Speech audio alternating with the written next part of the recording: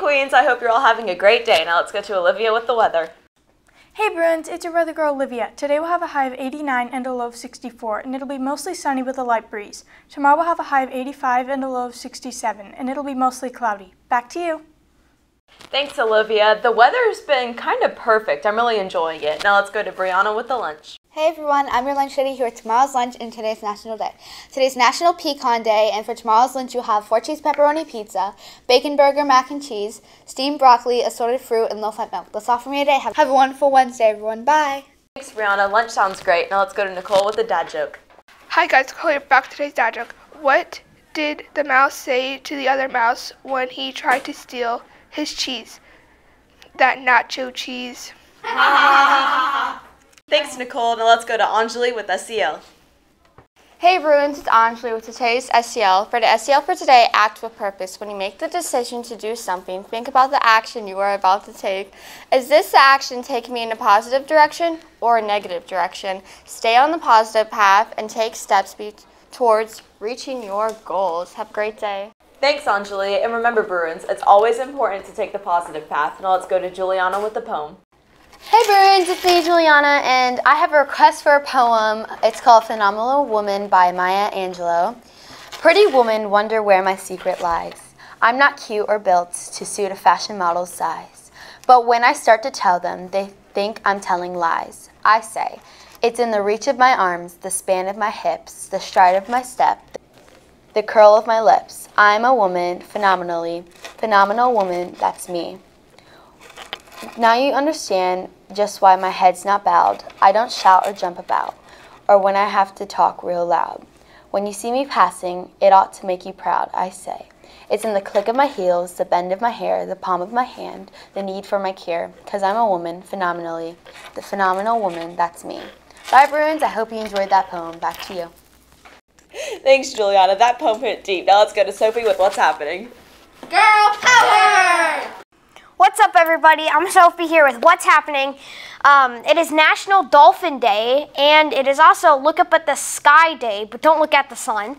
Thursday is Skittles meeting for A and C lunch, A through C lunch, and then Friday is for D and E. Book fair is next week, and here are a couple of videos with books that'll be there. Now back to you. Hi, I'm Alan Gratz, the author of Ground Zero. September 11th was a brilliant fall day in New York City. The sky was bright blue, it was cloudless, the air was crisp.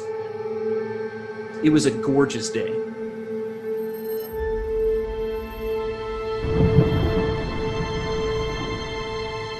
Ground Zero is the story of the September 11th, 2001 terrorist attacks.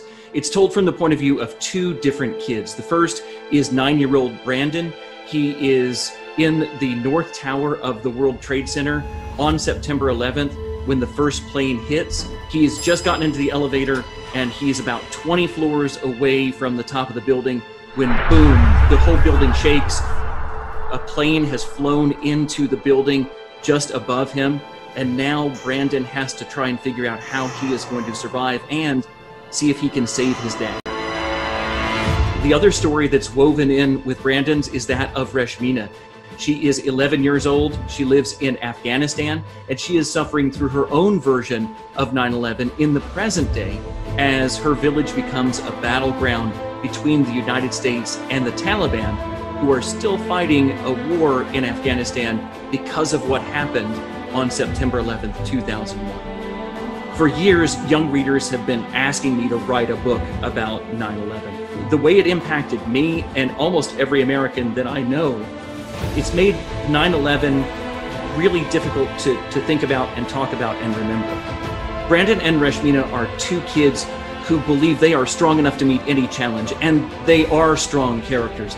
But what they learn is that sometimes the world is too much for you to deal with on your own. And what you have to do is you have to find friends, you have to find allies, you have to come together as a community and overcome challenges together. Everybody remains strong individually, but sometimes we need help. And that's really, I think, one of the ultimate messages of Ground Zero, is that it's not me against the world. It's all of us working together to overcome everything that the world can throw at us. Look for my book, Ground Zero, at your Scholastic Book Fair.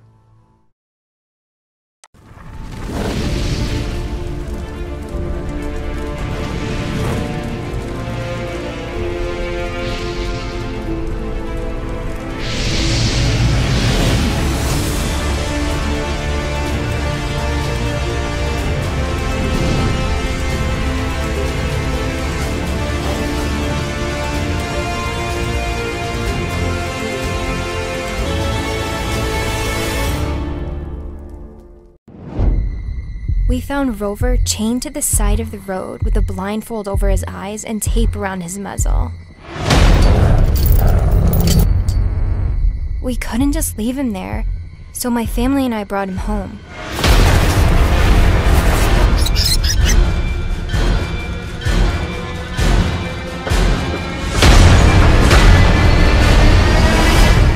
I don't know why the person who abandoned Rover was so mean. All he wants is a friend, and what Rover wants, Rover gets. Play dead with Red Rover at your Scholastic Book Fair. And while you're there, check out Fear Zone 2. Thanks, Sophie. I'm gonna let you guys on in a little secret. Greg is actually a dolphin. And keep your eyes open at the book fair. You might just see Greg pop up there. You never know. He's a celebrity, so you can ask for his autograph too. Maybe he'll give it to you. Now let's go to Dariana with the Going Green tip. Hey everyone, I'm here with Going Green tip.